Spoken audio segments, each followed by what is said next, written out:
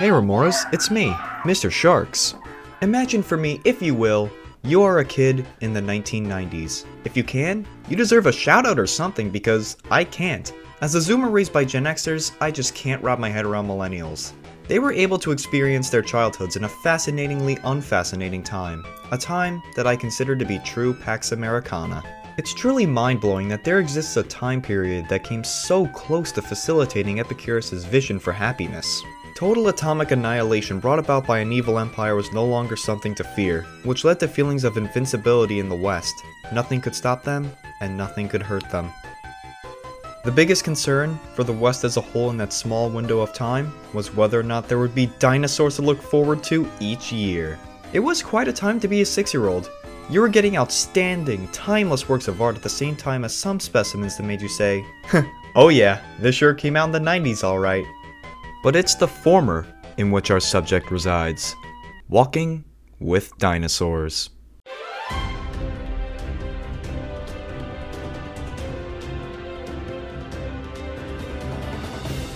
Dinosaurs, which we'll call to save time because pronouncing the full name shaves precious seconds off our lifespans, is the first and most iconic installment of the Walking With series, first airing in the United Kingdom on October 4th, 1999.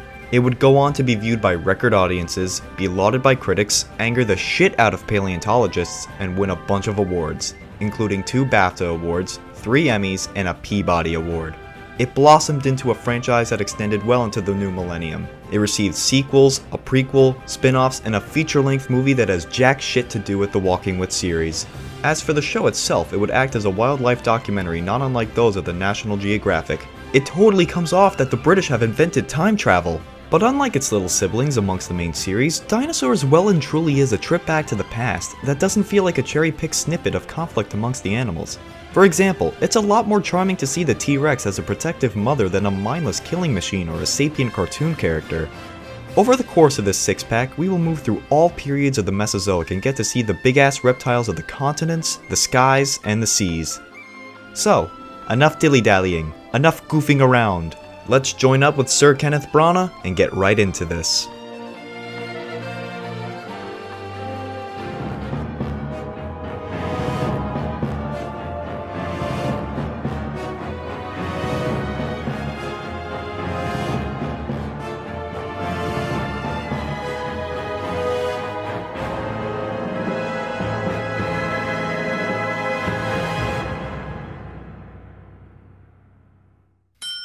Our journey starts in the present, with Kenny asking us a question that normally invokes quite a response from non-humans. Imagine you could travel back in time, to a time long before man. My grandparents certainly can, and they barely even remember World War II.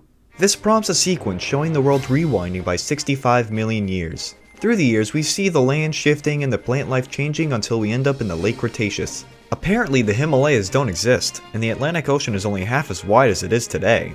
As for the land, its ass is grass, and the fact that grass hasn't evolved yet is the lawnmower. But who cares about conifer forests or fern prairies? We're here for the dinosaurs, baby! Yeah, what better way to get kids hooked on your dinosaur movie than by telling them, oh, we have a T-Rex. This is fun to point out. Notice the difference in tone between dinosaurs and monsters. In Walking with Dinosaurs, we will show you how these magnificent creatures live. How they eat, fight, and reproduce. This is life's forgotten story. An epic war for our world. Sounds cool, but most will agree that the parts of monsters that more or less follow the dinosaur structure are easily the best parts in that series. Kenny, I'm trusting the BBC to go through with this, but of course we all know what happened 65 million years ago. I really hope you two didn't enjoy using your eyes. But why start at the end? Why not go back even further? Let's check out the Jurassic as well. A time when life on Earth was at its most spectacular. Sorry, Kenny, I beg to differ. Life is pretty wacky here, to be fair. There are no polar ice caps, there are no flowers, and there are no escapes from the reptiles. Dinosaurs are arguably in their prime, pterosaurs watch over the land for the dominant dynasty in China, and Britannia doesn't rule the waves, outrageously oversized marine reptiles do. And yet, we're still not far enough to get an idea of how this came to be. To do that, we must plant our footing 220 million years ago. Welcome to the Triassic, where the name of the game is Day. The goal is to make it through the day, and you win. Does that sound like a riot to you happy-go-lucky bundles of sunshine watching this video? Well, it isn't. It is a harsh place, dominated by deserts. Kenny, we're in Arizona. That's just how it is. But still, there once was a time when India was an island, so what gives? Well, this isn't the first time the world was dominated by deserts. And the most previous period in which that was the case is Grizzly. You know it as the Great Dying. Everything was a shit show. Creatures were dying out in painful, agonizing ways. Being mummified alive, dissolving alive, watching everything you love to be taken away from you alive. It sucked. I don't know about you, Remoras, but I'm pretty worried. I'll check in with Earth later. Okay, last time we checked on the Triassic, we were painted a really good picture of things to come. This includes the fall of the non-mammalian synapsids and the emergence of the archosaurs. Specifically, the dinosaurs. Meet the Coelophysis, a theropod dinosaur. One of the creatures establishing the New World Order. They've already taken over China and are expanding their influence in a way no other dynasty has done before. You see, to grow your empire and enlighten the barbarians, all must be assimilated into the collective. You know, like teaching the language in schools, making them adopt your gods, tapping into their bloodlines. In this case, it's known as dinification, and combined with the hips that were inherited by Daddy Euparkeria, it's doing the Lord's work.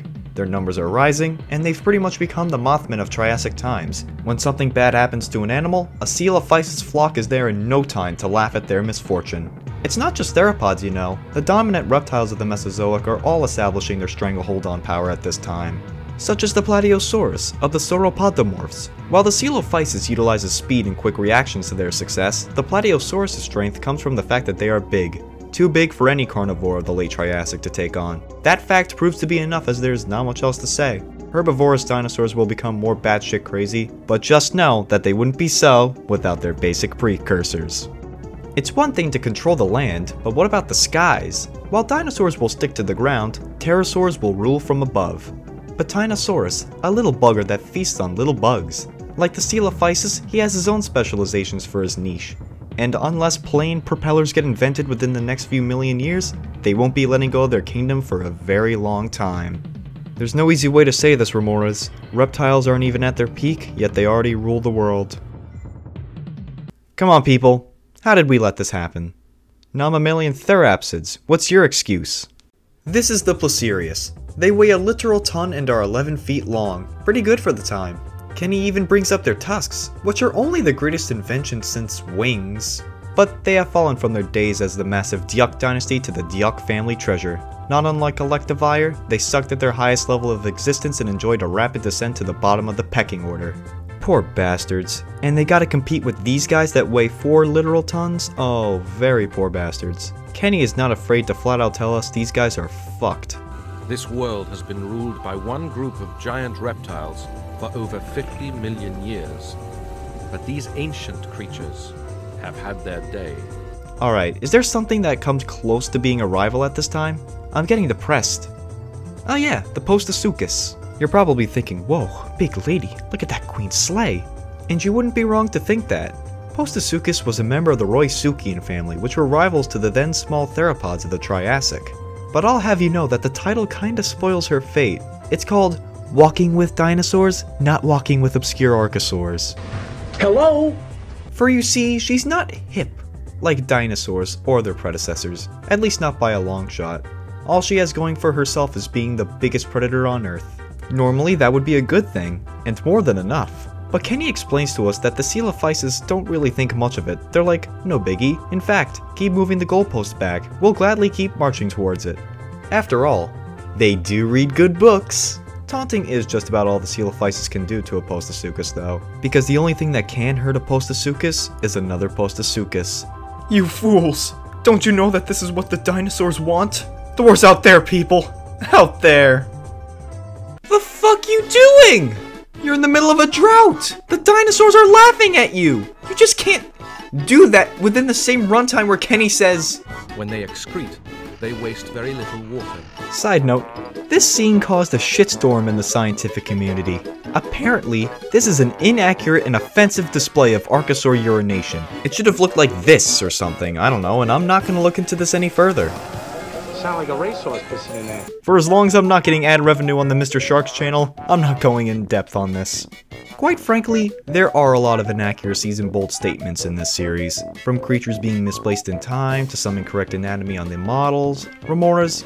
I'm not gonna go off on them unless they're absolutely ridiculous. If that's what you're into, I say watch Ben G. Thomas's video on the matter. Me, I'm here to explain the previously unknown complexities of prehistoric society, such as the downfall of the Postosuchus. All in all, Kenny points out that these are ambush predators. Being on an open desert plain doesn't suit that lifestyle very well, unless you have awkward camera angles to pounce from. As the arid deserts consumed the landscape throughout the Triassic, the success of the Postosuchus will sink, including their chances of beating out the Coelophysis. So, what else is there to challenge the dinosaurs? Lungfish? Dragonflies that are still bitching about Queen Elizabeth? And over 100 million years ago, some took to the air and became aerial killers. Ah, you too, Kenny. Listen guys, it might be time to make like a Cynodont and beat it. Hey Kenny, what is a Cynodont? The Cynodont is a missing link between reptiles and mammals. Okay, that might actually be more offensive than mammal-like reptiles. Wow, good model frame store. You guys should totally use that again 6 years later for a time period way before this one. You did? Oh, thank goodness, because here, it's not 20 million years away from its time. For real though. A lot of people didn't believe in the show because they thought it would be too expensive. It did cost a pretty penny, but it's safe to say that the dinero was put to good use. You guys did great work. Regardless, the Cynodonts have understood the situation for a long time. The writing is on the wall. This era, it's over. Capiche? Over and done. They're small now, but believe me, they're only gonna get smaller. So I don't like their chances if a full-on fight with a dino were to break out. It's hopeless. Might as well dig a hole and spend time with the wife and kids. As the sun sets, the pair have only one choice. It means shattering their unique parental bond.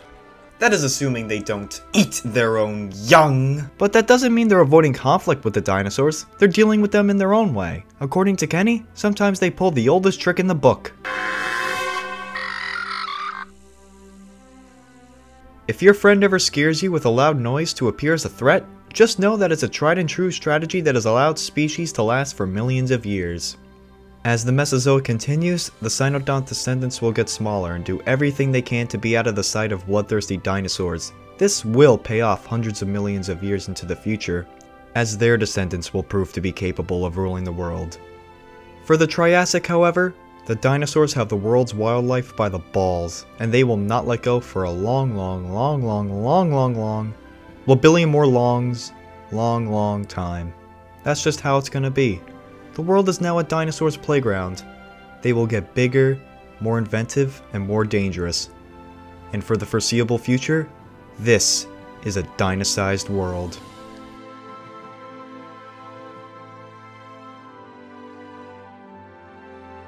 Actually, now would be a good time to check on Earth. Oh, that's a damn shame.